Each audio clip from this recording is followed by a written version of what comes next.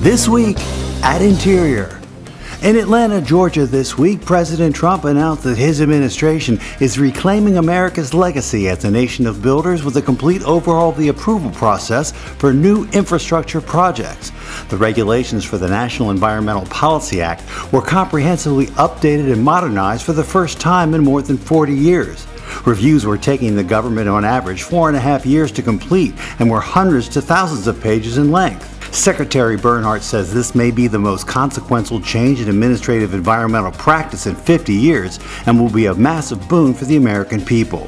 Secretary Bernhardt joined Second Lady Karen Pence at Shenandoah National Park this week to highlight the many benefits of the outdoors for Americans' mental and physical health and the important work of National Park Service employees who are keeping these places accessible to visitors. At the park, Mrs. Pence and the Secretary met with park employees and the park's current artist-in-residence to observe a local artist teaching a small group of students as part of a park volunteer program.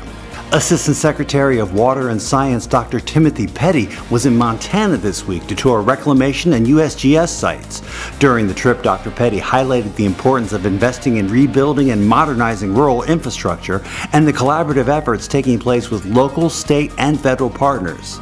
Fish and Wildlife Director Aurelia Skipwith visited the Great Dismal Swamp National Wildlife Refuge as more of the nation's public lands continue to reopen.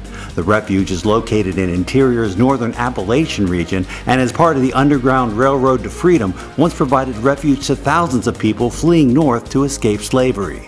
The National Park Service and National Park Foundation invite everyone to join in the celebration for Latino Conservation Week, July 18th through the 26th. The week provides in-person and virtual opportunities to engage with public lands associated with Latino culture and history. You can follow events, share your own experiences, and get inspired on social media during Latino Conservation Week using hashtag #FindYourPark, hashtag Latino Conservation Week, and hashtag LCW2020. This year marks the 100th anniversary of the USGS Bird Banding Laboratory. The lab, now based at the USGS Patuxent Wildlife Research Center in Laurel, Maryland, was established in 1920 to study and help protect North American birds. The USGS laboratory issues permits for banding in the U.S. and is a central repository for banding records in the U.S. and Canada. And our social media pictures of the week, stunning views of the comet NEOWISE lighting up the skies from coast to coast over America's public lands. The comet is named for the NASA telescope that first spotted it in March. NEOWISE made its closest approach to the sun on July 3rd and is now headed back out into the outer solar system with its closest approach to Earth coming on July 23rd. If you haven't caught a glimpse of NEOWISE yet, here's good news. The best time for everyone to see it will be over the next few weeks or so. Hovering over the north-northwest horizon in the late evening and over the north-northeast horizon in the early morning. Won't be back for another visit for nearly 7,000 years.